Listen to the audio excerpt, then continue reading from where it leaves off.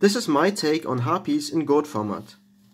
First off, for the monster cards that are treated as Harpie Ladies, I play the one Harpie Lady 1. She increases the attacks of all wind monsters by 300 points. Next up is one copy of Harpie Lady 2. She negates the effect of flip effect monsters she destroys by battle. And for the last Harpie Lady monster, I went for the one copy of Cyber Harpy. She has the highest attack stats among all Harpie Ladies. Next in line are two copies of Harpie Lady Sisters, who can only be special summoned by the effect of Elegant Egotist, and function as beat sticks that can even run over the likes of Air Knight Pasha, and can be powered up by Triangle Ecstasy Spark to colossal 2700 attack points in order to deal with larger monsters. For the searchers, I play two Birdface that search out the OG Harpie Lady monsters, and one Sangan.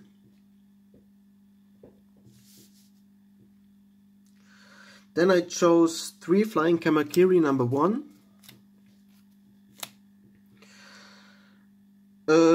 That when destroyed by battle can float into Harpie Lady 1 or Harpie Lady 2. And for swarming the board with monsters who benefit from wind monsters and crave, which there will be plenty of thanks to Flying Kamakiri and Birdface, I play 1 Garuda the Wind Spirit and 2 Silpheed. Both can only be summoned by removing from play 1 wind monster and crave, and while Garuda lets you change the battle position of one of the opponent's monsters during the end phase, Silpheed, when destroyed by battle, makes the opponent randomly discards 1 card from their hand. On to the staple monsters. For deck thinning and to replenish bad hands, I opted to play the one Morphing Jar. To recycle Elegant Egotist and other important spells, I play 2 Magician of Faith. Breaker is there for additional spell and trap removal. And DD Warrior Lady and Tribe Infecting Virus cope with problematic monsters that otherwise cannot be run over so easily. And rounding up the monster lineup is 1 Sinister Serpent. Coming to the archetype related spell cards, we play 3 copies of Harpy's Hunting Ground. Its effect reads: every time a Harpy monster is special or normal summoned, we have to pick 1 spell or trap card on the field and destroy it. Next up, whenever we control a Harpie Lady monster, we can use Elegant Egotist to special either Harpie Lady 1, Harpie Lady 2, Cyber Harpy or Harpie Lady Sisters from deck or hand, and make our plays from there on.